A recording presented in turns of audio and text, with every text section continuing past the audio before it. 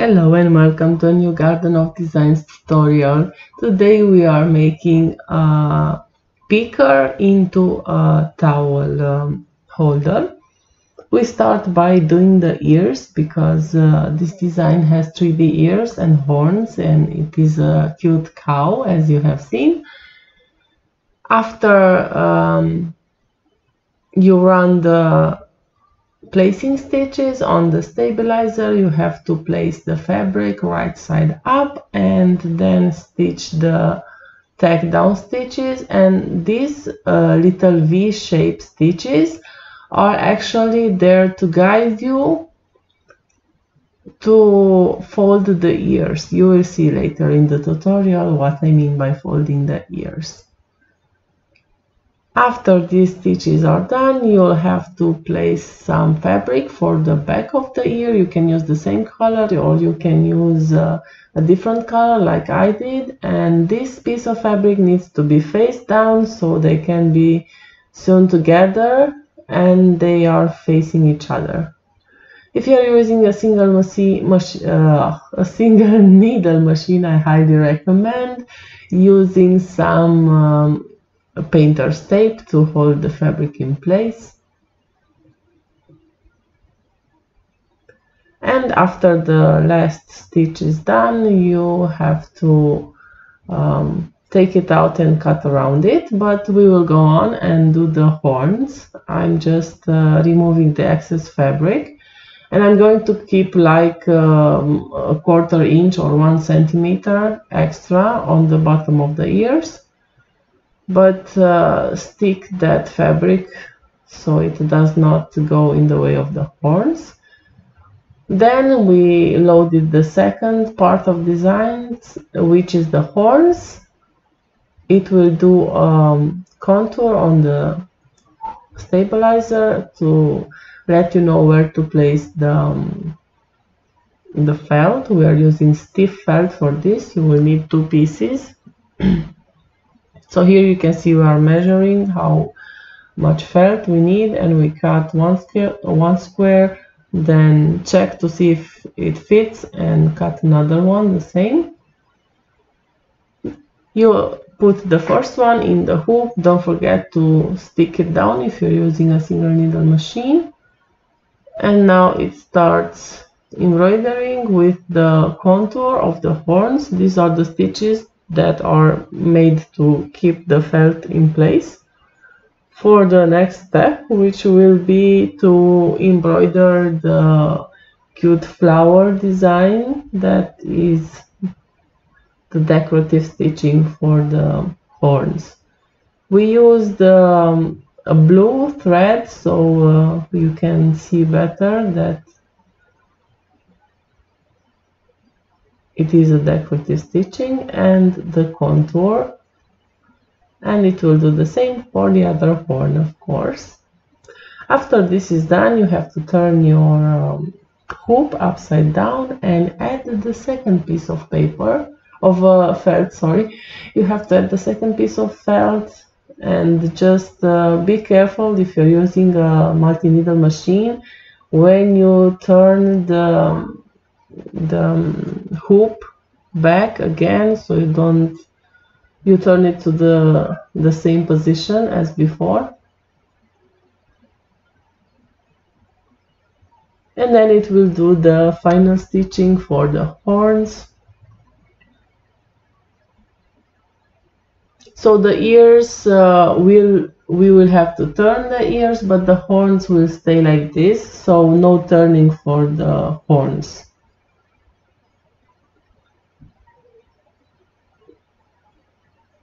And now let's take everything out and cut around the ears quite close to the seams, but be very careful not to cut them all the way. You have to remove the stabilizer, and I will show you how to use the machine pen or any pen to turn them. This is the easiest way to turn small pieces, and you don't have to spend a lot of time on doing this. So this is a little trick that we discovered when turning. And for the horns, I just have to cut them out. I will leave some extra fabric at the end. And then just neatly cut around, and here we have one, and I'm going to cut the other one. After all this is done, you will have to place another piece of stabilizer in the hoop and start on the third part of this project. We are using tearaway stabilizer, and here you can see it's going to make the head of the cow. Right now it's doing the contour stitch on the stabilizer paper, and it also does some stitches to show you where to place the horns. So the first thing that you will need to attach is the horns. You can see here we use tape and attach them to the stabilizer, and then it will do the stitches for placement of the ears.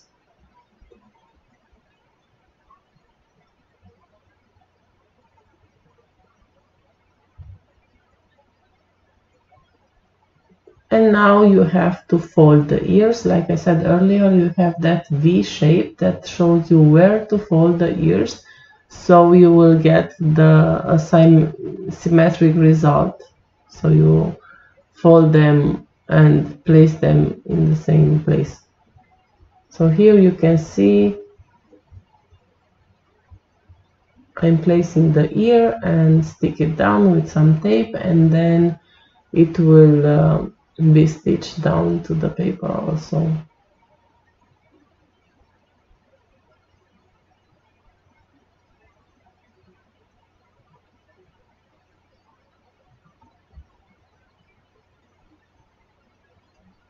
After this is done, I have to remove the tape carefully, not to get everything out.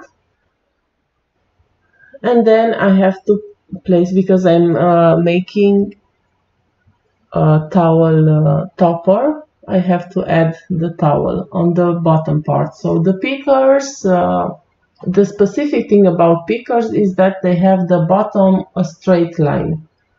So you will have to just place your towel over there, and then place the fabric over it, the fabric for the head.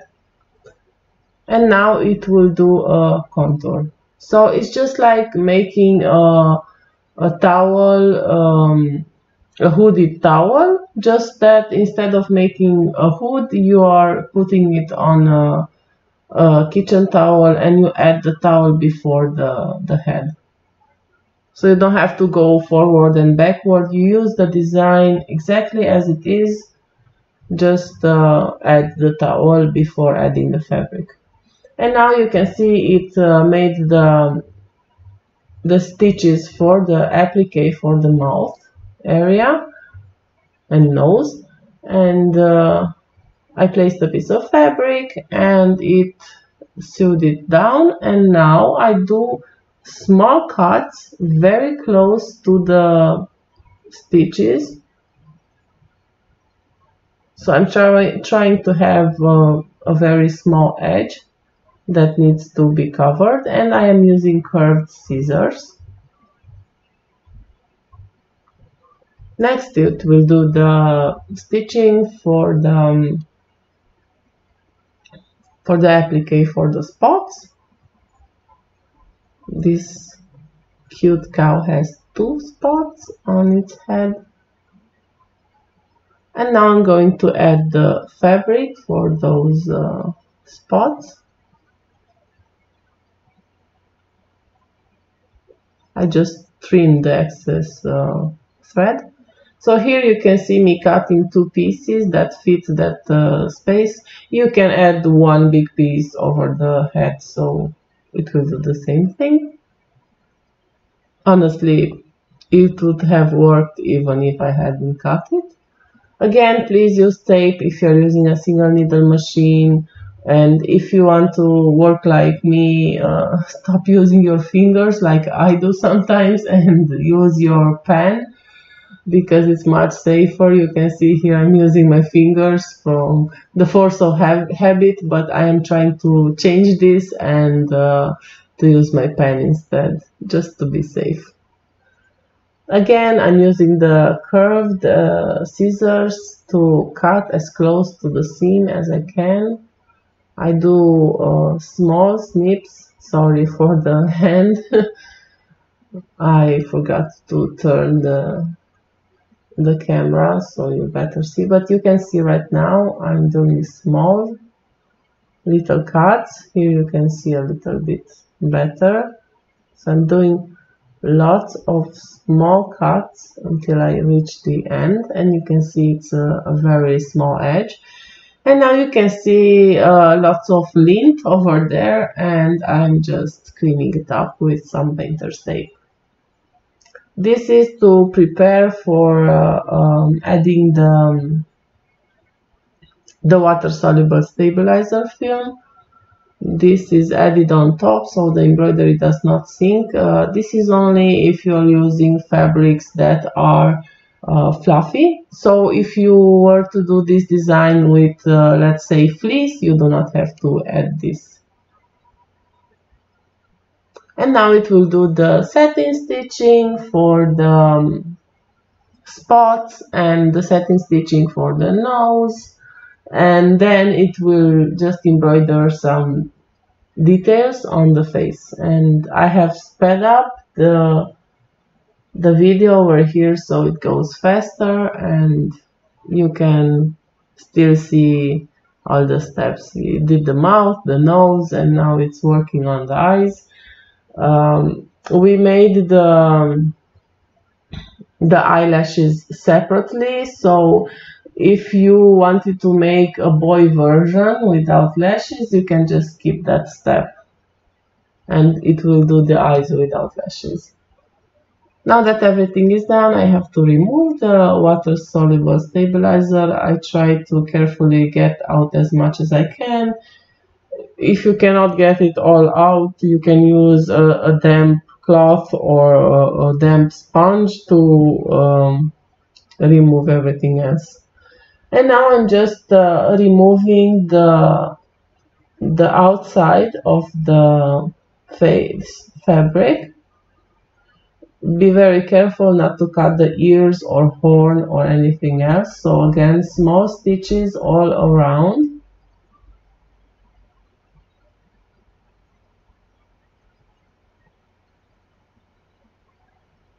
And again, I need to clean up the lint and then return the hoop to the machine.